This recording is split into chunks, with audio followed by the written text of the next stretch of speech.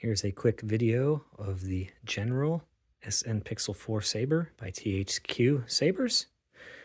It's a long metal hilt with 2-button operation and an exposed kyber crystal chamber. I'm going to show this off with a custom responsive fire blade that I put together using the Bluetooth application under making a custom hum.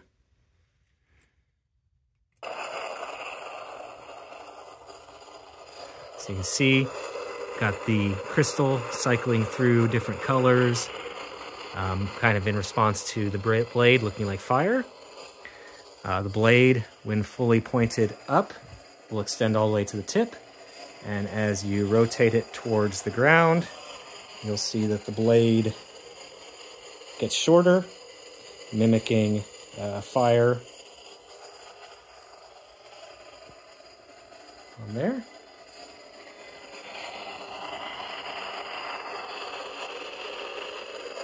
Nice saber, pretty affordable price. Can do a lot and can do some things quicker and easier than you can on a Profi, with just maybe not quite as unlimited customizability.